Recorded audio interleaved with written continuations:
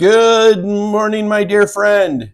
It is Thursday, February 22nd, and our reading for today is Leviticus 26 and 27. Greetings from Fairhaven, Michigan. We're looking at the same verses yesterday, Matthew 5, verses 9 through 11. It says this, "Blessed are the peacemakers, for they shall be called the sons of God. Blessed are those who are persecuted for righteousness' sake, for theirs is the kingdom of heaven." Verse 11. "Blessed are you when others revile you, persecute you, and utter all kinds of evil against you falsely on my account." What is our response when people utter all kinds of evil against us?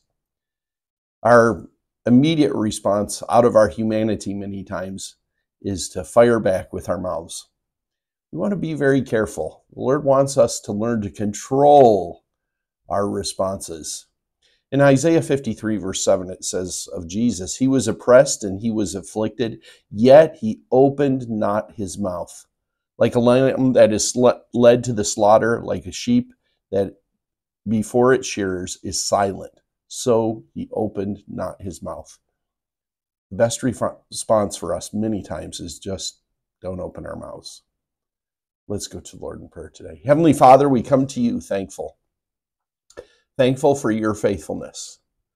And Lord, we want to learn how to respond in the right way.